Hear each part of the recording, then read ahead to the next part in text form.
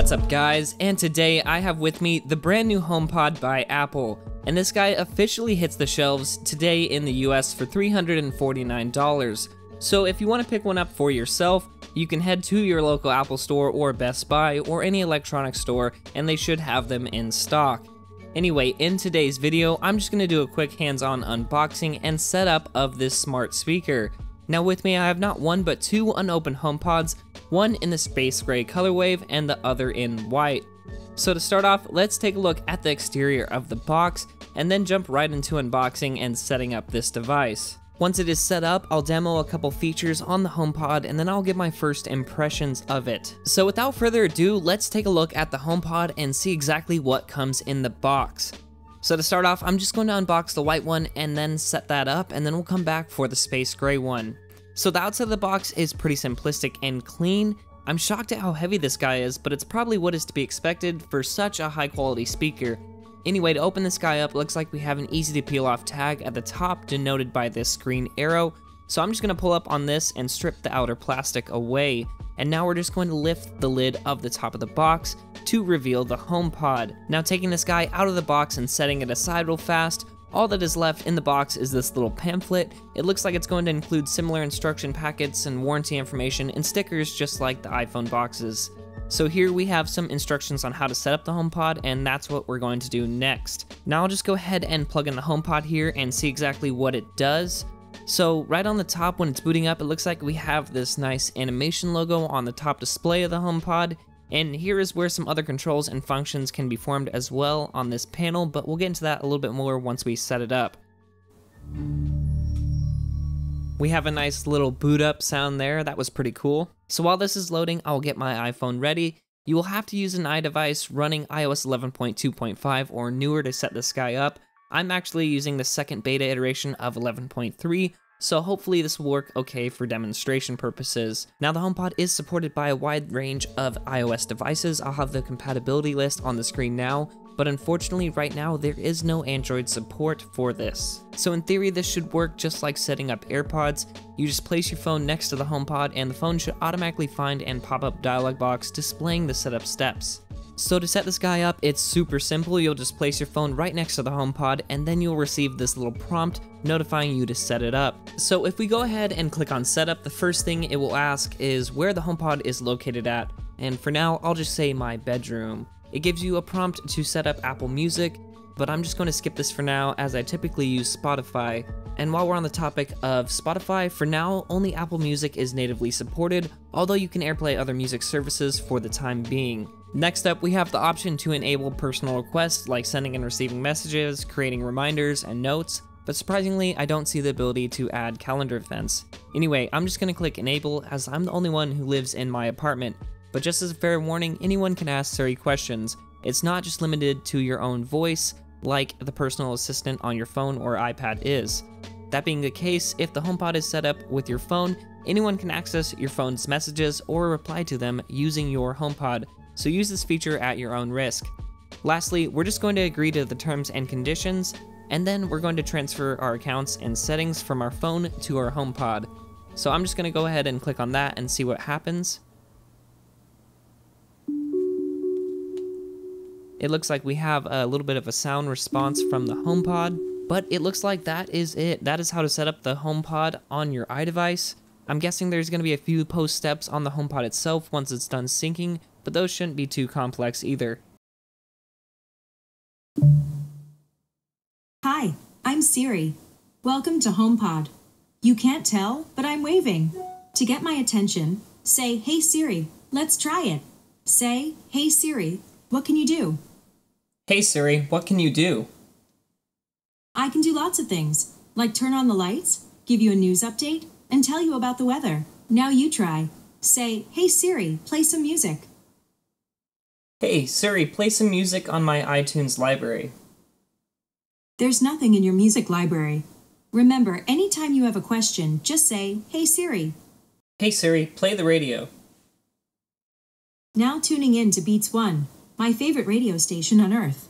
Remember, anytime you have a question, just say, "Hey Siri." So for some reason my HomePod didn't want to play anything in my iTunes music library. I don't have Apple Music, but I did download some music manually to my iPhone. Unfortunately, it wouldn't just automatically play that, so I had to AirPlay it from the music app to my HomePod.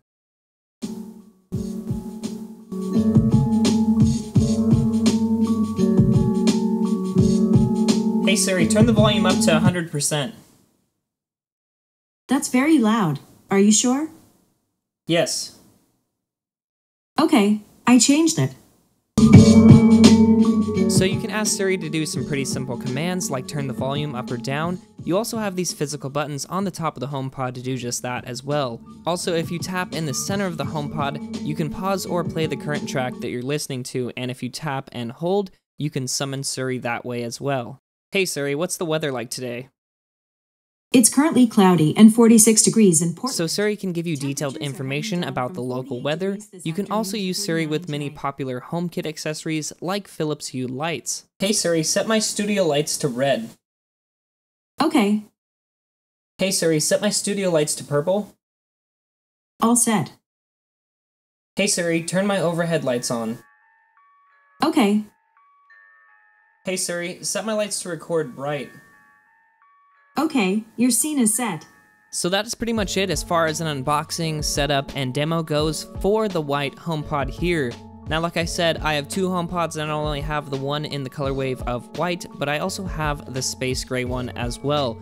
So let's recap a little bit and go back in and take a look at the HomePod in the space gray color wave for the second time around. So the packaging, as you guys can see, is pretty much the same, aside from the mesh now has a black or darker look to it compared to that of the white. But you peel off the plastic just the same way, you lift up the box to reveal the HomePod in just the same way, and as you guys can see, it's definitely not a black HomePod, it's a really dark gray, but one thing I did like is that the cord for this is actually a dark gray cable as well compared to that of the white one, which had a white cable to match that one. Anyway, when setting up the second one, there isn't too much new on the setup process, but one thing I did notice, since I'm running iOS 11.3 Beta 2, it did give me the option to set it up as a stereo pair. Now I thought, wow, this is awesome that the HomePod actually can be used in a stereo setup if you just install the beta on your phone. Unfortunately, that is not the case. Even though I went through all the settings and it actually did set them up as a stereo pair within the HomeKit, there is no actual way to play stereo sound or to get both the HomePods to play at the same time. Again, this feature is soon to come and it's very likely we will have to see a HomePod software update before this feature can actually be enabled.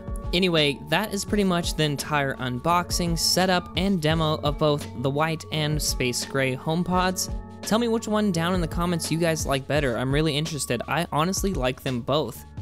If they worked just a little bit better with playing music for, say, in my iTunes library that's not on Apple Music, I would really highly suggest these guys. They sound absolutely incredible. I just wish the software side of them worked just a little bit better out of the box. Anyway, the software that they come with is actually a beta software of 11.2.5, so hopefully in the next couple of weeks, we will see a beta software of 11.3 and the software update tab within the HomeKit actually show up so we can update these guys to a beta software, and hopefully then we can check out stereo pairing. So now that we're done with the unboxing, setup, and demo of the HomePod, let's talk a little bit about the tech inside. Its processor is the A8 chip, which is the same processor that was used in devices like the iPhone 6. But this processing power is not only used to power Siri, but to analyze the HomePod's surrounding and project the appropriate sound depending on where it is placed in the room. Siri on the HomePod can accept most of the same requests that it can on your phone as well. And a really good way to think of the HomePod is like an extension of your phone that now places Siri ambiently in the background of your house.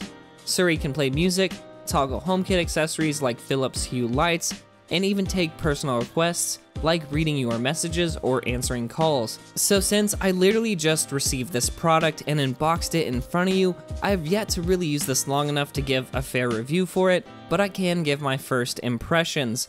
After handling this guy for about an hour, I am impressed at how easy it is to set up. It's just as intuitive and simple as setting up your AirPods.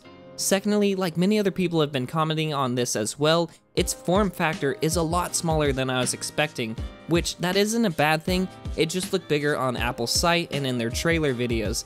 it almost makes it more impressive to me that this good of sound can come from such a small speaker. I mean, I'm pretty into music and sound systems to the extent I have a 7.22 Dolby Atmos surround sound system in my recording studio, so when I first saw the HomePod, I wasn't too interested and didn't think it could remotely compare to that, but in reality, it actually does. The bass is absolutely phenomenal even though it's only a 4-inch woofer in this thing, and the mid and high range audio is crystal clear even when it is turned all the way up.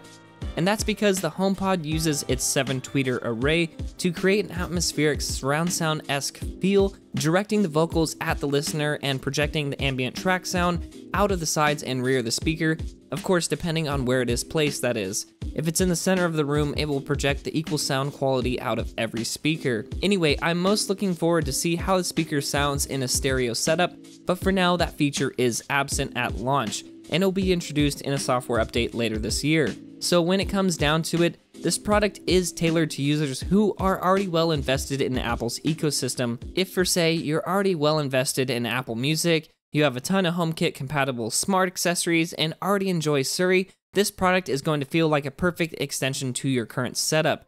That being said, this product seems to miss a huge marketplace for Spotify, Android, or just smart speaker users in general. As of now, the HomePod only works with Apple Music. You will need an iOS device running iOS 11.2.5 to even set up the thing in the first place, and once it is all set up, there isn't too much to customize with it. Siri, as many know, can't do quite as much as other smart assistants out there like Amazon Alexa's, and its commands can't be modified with the use of third-party apps like IFTTT. Furthermore, you can't use the speaker as a normal Bluetooth speaker, and just like Apple's iPhone, there unfortunately is no auxiliary output or input on the device. Music can only be streamed through it through AirPlay compatible services, and setting this thing up with Apple TV is nice, but you'll have to manually enable streaming each time you want to use that. So my final thoughts are, while the speaker is mostly tailored to people already well invested in Apple's ecosystem, the HomePod's hardware, on the other hand, is spot on. Apple is typically late to the party, it seems, for a lot of technology, but when they do release something, they do it right. AirPods being a great example of this. The HomePod is no exception either. With this product, Apple seems to have focused on the HomePod's primary function, and that is playing music and sounding great. I'm sure with future updates of iOS or HomePod OS, there will be new features and new compatibility updates to incorporate these other areas where it's lacking. But for now, I'm guessing Apple just wanted to have the product's release and the features it initially comes with to be spot on and work flawlessly out of the gate, instead of shipping it with a bunch of half-finished and buggy features. Anyway, thank you guys so much for watching my video on Apple's new HomePod. Let me know down in the comment section what you guys think of it. Of course, don't forget to subscribe to stay updated when I release future videos just like this one, and to stay on top of jailbreaking news. Anyway, I hope you guys enjoyed today's video, and thank you so much for your continued support. But until next time, this is Tony, signing out.